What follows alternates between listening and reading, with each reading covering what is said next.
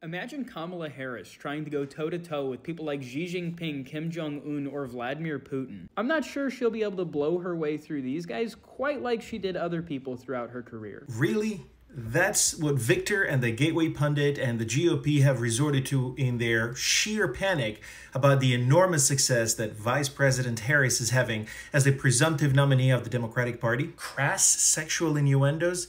That's the best you got? Number one, videos like this should give America the measure of how absolutely terrified the GOP is about Vice President Harris's ability to lead the Democratic movement. Number two, Victor here insults his vice president, my vice president, America's vice president with middle school sexual remarks, and apparently forgets that the opposing party's candidate and Victor's cult leader has literally been found liable of this by a jury of peers. And number three, I find it interesting that Victor, who is the mouthpiece for the Gateway Pundit, has nothing better than oral activity to attack Vice President Harris. I don't know what your obsession with oral activity is, but this reeks of desperation.